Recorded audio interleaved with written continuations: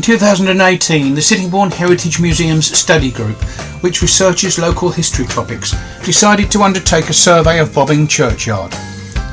Helen Allinson is the leader of the group. The Bobbing project came about because we were asked by the Vicar of Bobbing if we could record the tombstone inscriptions there, because she got a lot of people coming to ask about their ancestors. Where were they buried? Had they got a tombstone? And we felt that our history group, our study group, could really help with that. We're doing this because so many of the gravestones are becoming unreadable. They need to be preserved for future generations. Undigitised individual church burial records are now held at the Kent History and Library Centre. But our work would provide the church with a record which could be consulted when descendants visit. This wasn't the first time that historian Helen Allinson had undertaken a similar survey. My interest in Borden churchyard began in the 1970s when we used to attend Borden Church, and I used to read some of the inscriptions, and it made me wonder about the lives of those people. In and around 1980, she had, with others, recorded the names on the tombstones in Borden Village Churchyard, and then in 1994 had also surveyed Bredgar churchyard. The results of these two earlier surveys have been stored and are already invaluable, since many of the graves have become illegible since that time. Both had come about because she was writing histories of the villages, and the tombstones provided an extra layer of information and interest. The group working at Bobbing met for 2 or 3 hot, sunny July afternoons with teams of 2 or 3 people tackling sections of the graveyard. There are more than 360 memorial gravestones in Bobbing churchyard. The project wasn't easy because it was a very hot summer, almost too hot to do anything. But Bobbing was interesting because it was so dry that it was showing up a lot of the hidden graves. You could see like a parch mark of where the stones were hidden underneath, and we were able to probably find more than we would have done in a normal year. John Hepburn had created a plan of the churchyard and divided the seemingly haphazard layout into sections or plots, with the locations of graves marked and each grave given a number within that section. This was found to be an invaluable prerequisite for the survey, as it gives everyone a reference and a method of organising the work. The physical plan is rather handwritten, shall we say, but that enables us to get the reference points within the graveyard to help the researchers, and also to orientate yourself as to where you are in the lines of graves. So we would pick out prominent trees and graves that have unusual headstones, such as with hearts and crosses, and anything else that would give the researchers a reference point and help them. The work was undertaken in warm weather, and it was not light work by any means. First, the nettles and grass needed to be cut, and what ivy could be, removed safely. Of course, not everyone is happy to work with nettles and ivy, and suitable clothing is needed, as well as a few simple tools. Something to kneel on, to take secateurs and trowels of different sizes was quite a useful thing to have, and of course a bottle of water. From a conservation point of view, merely removing ivy, moss or lichen could, if not done carefully, damage the memorials, even though it could be argued the ivy and the lichen are themselves damaging the memorial lettering. I soon realised that I was going to have to grovel around on the ground and use secateurs and trowels to discover what had been hidden there in many cases for many years. Some types of lettering are more susceptible to damage than others, with lettering that falls out of the tombstone or carved letters in soft stone that becomes crumbly. Physically, there are a number of hazards.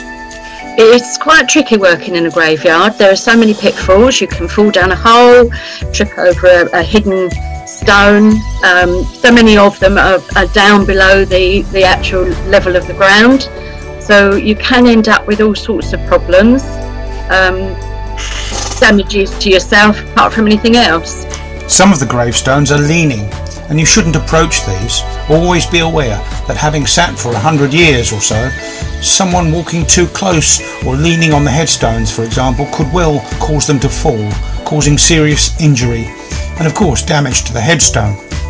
In some cases, the local council have marked the graves as unsafe and attached warning notices. These should especially be avoided. The gravestones range in age from 18th century to just a year or two old. Each grave or memorial, depending on its age, is likely to be partly legible and partly illegible, and it can be that legibility can be improved with soft brushing or with the application of water. Some graves are very much easier to read than others. Some of them have got a nice upright headstone, others have got pieces down the side written which have been covered by grass, weeds, etc. So there are definitely ones that are better to read. To make it more readable, to start with, we usually try and gently lift any growth on it, any ivy or overgrown grass, using a small trowel. And then we can put water on it when give it a brushing, and that will lift up quite often the wording that is underneath. Once clear, the graves were systematically photographed by Colin Benson and his granddaughter, and here the grave numbering was important, so that the graves could be identified against the photographs later on, even if the name on the memorial proved to be illegible. In some cases, the memorial lettering can be read on a photograph later at some magnification, more easily than with the naked eye, but in the majority of cases we have preferred to record what we can read on the day in sunlight. Combining the data from Bredgar, Borden and Borden churchyards, we realised that we had a useful resource for people searching for relatives in the villages. The data is stored initially in a spreadsheet so that it can be checked for dates and other details that may be almost illegible, using online databases such as findmypast.com or Ancestry UK. The internet checking process is just an additional reference that we use, because obviously some of the graves don't have complete information, or on some that we've come across, some of the numbers have actually fallen away and just left partial dates and partial names. Eventually, the details are imported into a database so that the data can be searched on any of the fields, surname, date of death and so on. And reports or printouts can be produced in alphabetical, chronological or geographical order as required. In 2020, after several months of lockdown and watching television, the group decided to tackle the extension churchyard at Bredgar. This was a good warm-up for future projects, since the graveyard is relatively small and ordered with a simple layout. Nevertheless, John's plan and numbering was again a most essential starting point. In photographing this cemetery, I found that 2 or 3 images might be needed, since the detailed inscriptions are sometimes around the edge of the grave as well as or instead of on a headstone. The resulting database is not yet available online, but it is a tool by which we can answer our members' genealogy queries quickly and efficiently. In most cases, a photograph is available for those who cannot get to the cemetery themselves, such as inquirers who live abroad. We hope to expand our database over the coming months and years. It is possible that the Church of England project will overtake our work in years to come, although due to the inevitable continued decline in the condition of the graves and memorials, it's unlikely to be as comprehensive. In the meantime, our project continues. Because it was discovering something new that I didn't know about.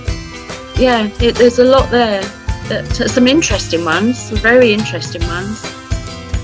Which would have been lost for a long time. And I thought at the end of it that those people's names in many cases perhaps had been forgotten for many years, and just for a few hours we were thinking about those people.